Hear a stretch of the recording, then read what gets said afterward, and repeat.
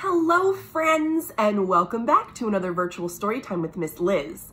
This is our first story time in the year 2021, and I'm so excited to continue to read to you all in the new year.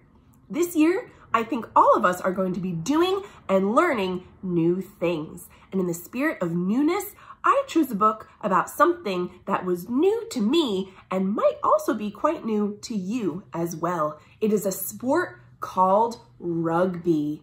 Rugby is a little like soccer, a little like football, but really it's a game all its own. And in this book, we're going to use the alphabet to help us learn more about rugby. This is called R is for Rugby, an alphabet book by Mike Petri, illustrated by Max Thompson, and published by Augusto.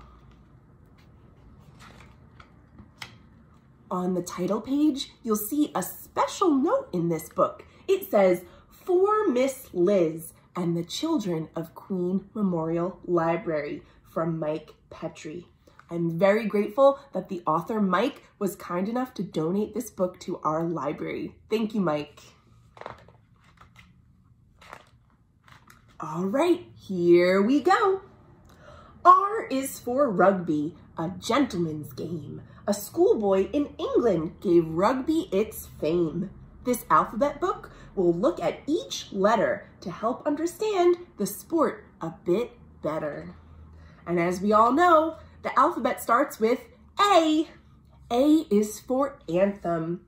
With hand over heart, it's a time to be proud. We all stand as one and together sing loud. And next comes B. B is for ball. The ball for this sport is an odd, funny shape. It is oval, not round. It resembles a grape. C is for cap. A cap is awarded when playing a test. It's small and embroidered with the national crest. D is for drop goal. A difficult kick. The ball drops on its nose. It bounces back up and is struck with your toes. Looks like this young person is about to try for a drop goal, and their dog is very excited as well. Next we have E. E is for 8. The base of the scrum, he wears number 8. He runs like a bull and tackles just great. So in the game of rugby, the numbers on the jerseys mean different types of players. Isn't that cool? After E comes F. F is for fly half. This number 10 is a jack of all trades. He can run, pass, or kick while he calls all the plays. After F is G. G is for grubber. G is for grubber. It's a kick on the ground, quite tricky to catch as it bounces around. And because the rugby ball is shaped like an oval, it makes it hard to tell where it's going to go. Next we have H. H is for hooker. In front of the pack, without using hands, they hook the ball back as fast as they can. Then we have I for inside center. One of two centers that work as a pair, patrolling the middle, so runners beware. Here are the inside centers. Next we have J. J is for jersey. Known for the stripes and also the collar, a patch on the chest is a symbol of honor. There's the rugby jersey. Then we have K for kicker. Set the ball on a tee and take a step back. Line up the angle and give it a whack. This young person is about to make a kick. Then we have L. L is for line out. The ball is thrown in. When it goes out of bounds, they lift the tall locks way up off the ground. Looks like these two players are both trying to catch the ball as it's thrown back in.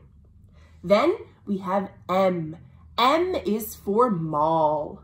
In this type of play, ruggers stay on their feet. pushing together as opponents retreat.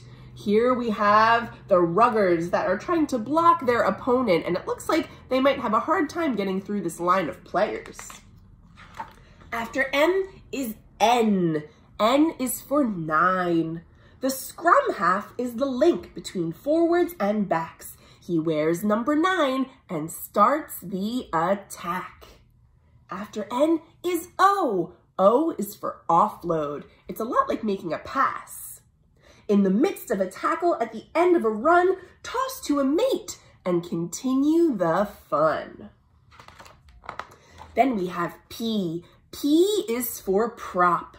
The numbers they wear are a 1 or a 3. Each giant prop is as big as a tree. And indeed, they are a lot bigger and taller than the referee here. Then we have Q. Q is for quick tap. A penalty choice so the team can move quick. A tap with your foot will do just the trick. Then we have R. R is for ruck. When a runner goes down, he may seem to be stuck, but the play does not stop. They instead form a ruck. Then we have scrum. S is for scrum. It's a synchronized push to compete for the ball. Crouch, bind, and set. Engage on the call. Here they are here with a scrum. Then we have T. T is for try.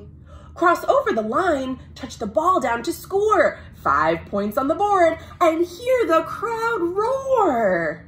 So a try is like making a goal. Then we have U. U is for up and under. This type of kick goes up very high, up, up and away. It soars into the sky. And it looks like it went way over the opposing player in this page. Then we have V. V is for victory. No matter who wins, cheer hip, hip, hooray! Opponents shake hands for a great game today.